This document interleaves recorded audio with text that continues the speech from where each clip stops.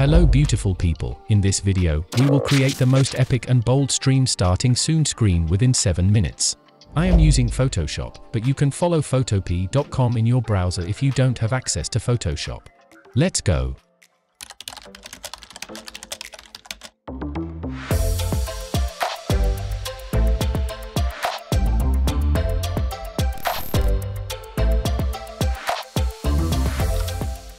If you want to get started quickly without learning the stream design process, our today sponsored Owd3d PRO has something to offer you.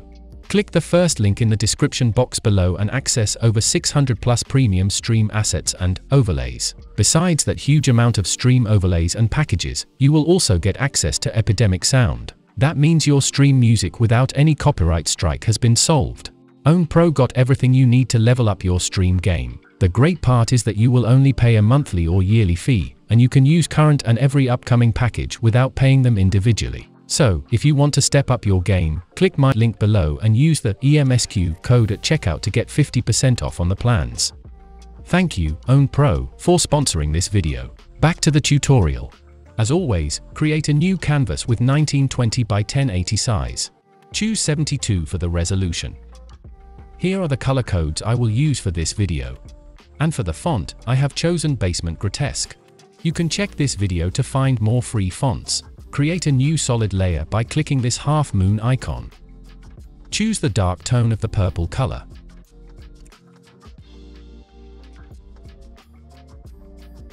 Select the text tool and press anywhere on the canvas. Write down your text and choose your desired font. Make the font bigger and align it. If you want to make it bigger or smaller, you can either change the font size directly or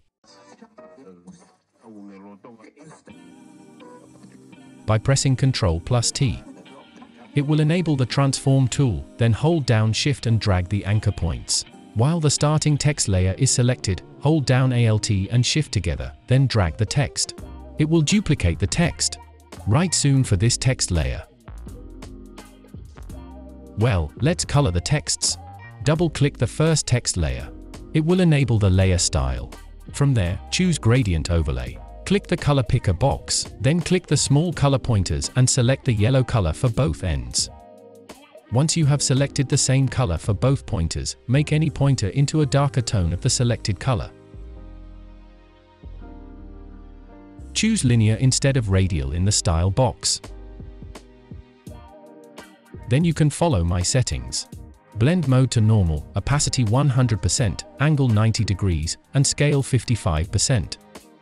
Once you are happy, select the stroke option. Add a 3-pixel stroke width and choose the lightest tone of your actual text color. Keep the position inside.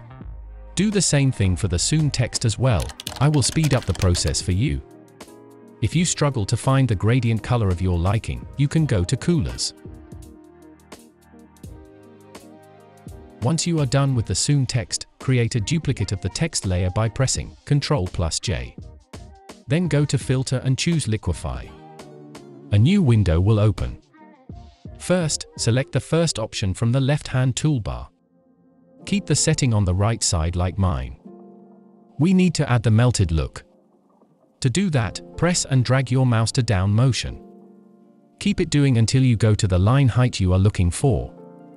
It's a time-consuming part, so take the time.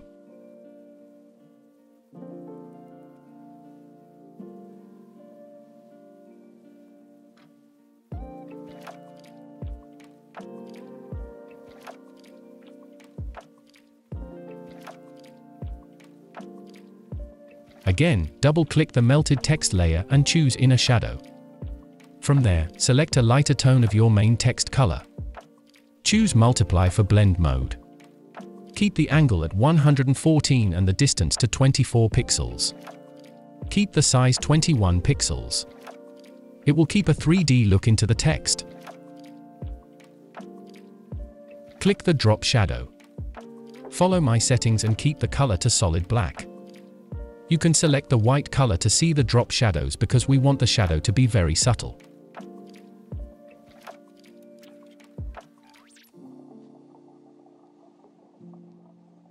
Click the plus icon, and it will create a duplicate of that drop shadow. In this one, increase the distance slightly and increase the size to 51. It will give a softer shadow to the text. Alright. Create a new layer on top of the color fill layer. Press B to select the brush tool. Right-click inside the canvas to bring up the brush settings. Keep the brush hardness to 100% and size around 31 pixels. Now, draw some lines. Like zigzag. No need to make the perfect lines and do the hand drawing. You can press Ctrl+Z to undo and again draw the lines.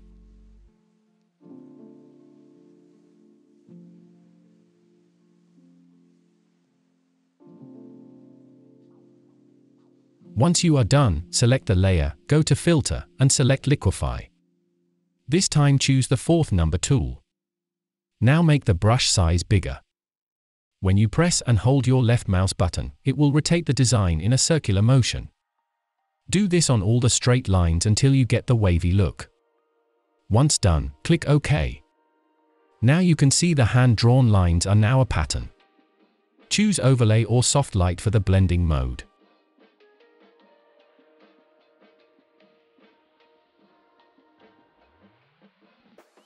Select the color fill layer and go to Filter and add a noise filter. Choose Convert to Smart Object.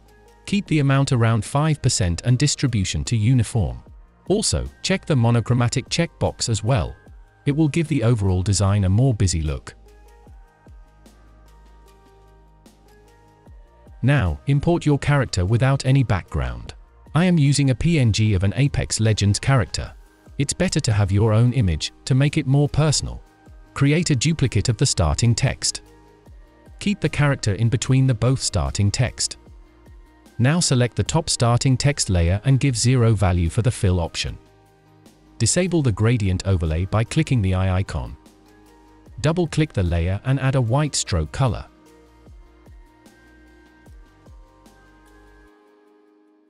Once done, select the layer and right-click. Then select Rasterize Layer Style from the menu. Now press E to enable the eraser tool and brush to remove the stroke from the right side. It will give the overall character and the text a more e-sport vibe. Create a new layer by pressing the plus icon on top of the text layer. Press B to enable the brush tool. Hold Alt on your keyboard, you will see the eyedropper tool, and select the yellow color from the text. Then brush the starting text. Make sure the color covers the whole text.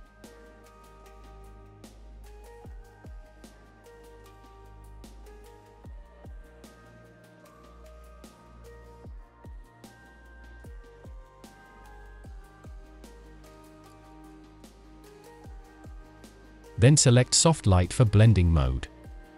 It will have a more generic glow effect, which is better than adding a glow effect.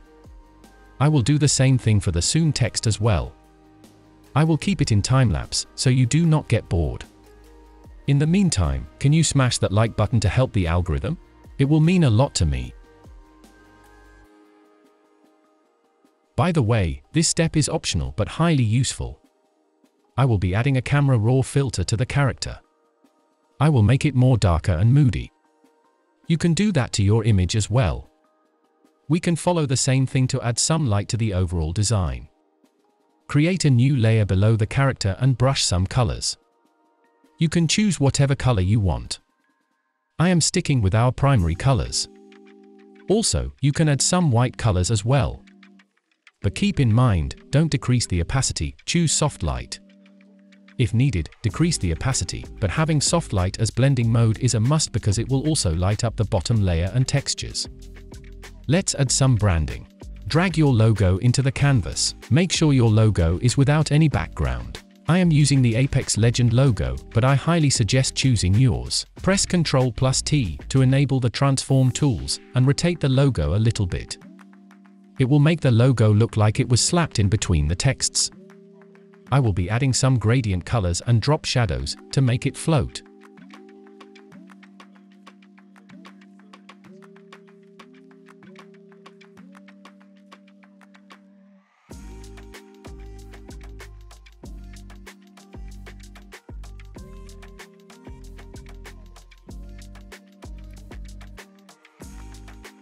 To add some shines to the logo, create a new logo on top of the logo layer.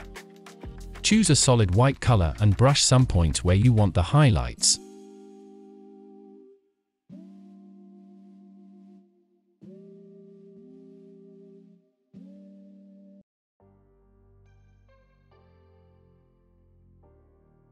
Then choose Overlay as blending mode.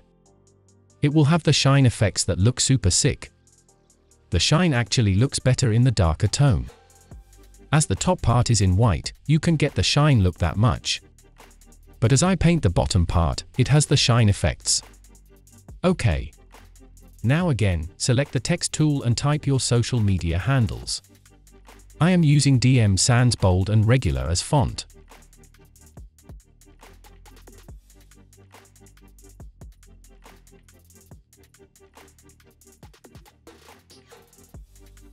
Select the handle name and make it bolder.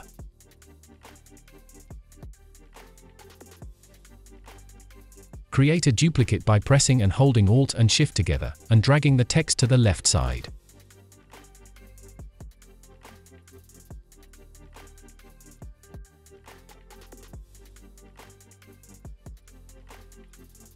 To wrap up the design, let's add another noise effect. First of all, select the bottom layer and hold Shift, then select the top layer, then press Ctrl+G. It will make a group. It will keep the layer style organized. Then, create a new solid color layer on top of every layer. Keep it pure black. Go to Filter, Noise, and add noise. Keep the amount to 23 and keep the settings like the previous one.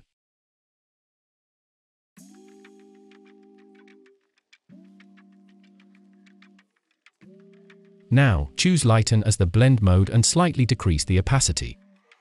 It will give the character and text some subtle noisy texture.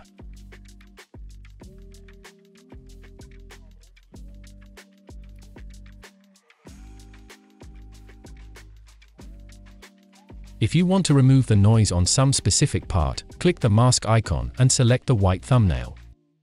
When you choose the black color as the foreground color and brush, you will notice the noise disappearing. But if you want to add the noise again, choose the white color and brush those parts.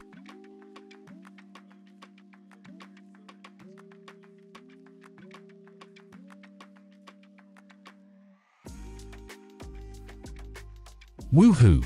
We are done. Once you are proud of your design, go to File, Export, and choose Export as.